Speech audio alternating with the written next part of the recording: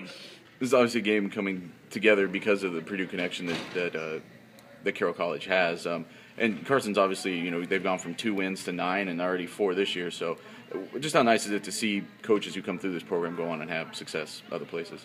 Well, I think for him it's it's a big jump. Obviously you're in high school and you're coaching. You have a dream of being a college coach. And my first year was in Division III, and we came 1 game away from the Final Four. It was a great experience. But he's doing something a little bit different. He's building a program, and it takes a little bit of time. But you can already see what he's been able to do, and obviously he made a jump between his first and second year. Now he's going to make a bigger one. Looks like it between his second and third year. But it's great that a former Purdue player now is able to live out his dream and be able to play at a very high level, then be able to coach in high school, now coach in college, and obviously we just trying to help him, and getting back here, hopefully this experience helps our guys and helps his guys. Is that something that you'd like to continue to do, is get former Purdue guys that are now coaching back in the gym? Yeah, we've tried. We've played Link Darner, at Florida Southern. We played them when they were at St. Joe's also. So just anybody that has that connection. We've played Paul Combs' teams a couple times. He's been at different spots. That was our team doctor when I played, Dr. Combs. That's his grandson. So anytime you have those type of connections, we try to be able to hook some things together. Sometimes it works, sometimes it doesn't. What sort of strikes you about Carson just as an individual, and why he makes such a good coach, an interesting coach? Well, obviously he's a highly intelligent person, for his background and everything he's been able to do, publish books, play, professional basketball, coach at a high school level, now coaching at a college level.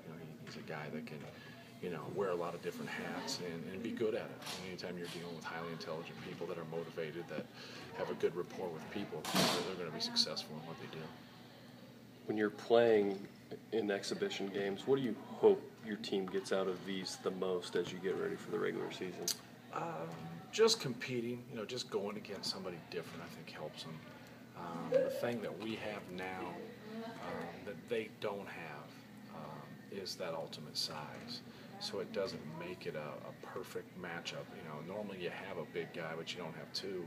So you're mad that you don't have that kind of a clash in practice every day. Well, we have that clash every day in practice. I think those 2 guys are tired of doing that at this point. So it's good to go against somebody else, but if they can't handle that size, then normally people will have to do something from an extreme standpoint to stop it. And then guys are just open. Other night against Cal PA, we had guys just wide open all the time because they were worried about our size, and that doesn't help you run offense. You want to be able to run offense. But no, we've obviously played some zone and don't have any game experience of doing it. So we've tried to use at least half the game at playing zone. We'll try to do the same thing in this next game, just to kind of see where our shortcomings are when we play different styles and you play different people who attack it differently. And it's interesting with Carroll because they've played some games and nobody has zoned them, so we don't know what they actually do. We've had to try to dive into it a little bit differently, but it's still okay. I think it's gonna show some things that will really help us. In retrospect.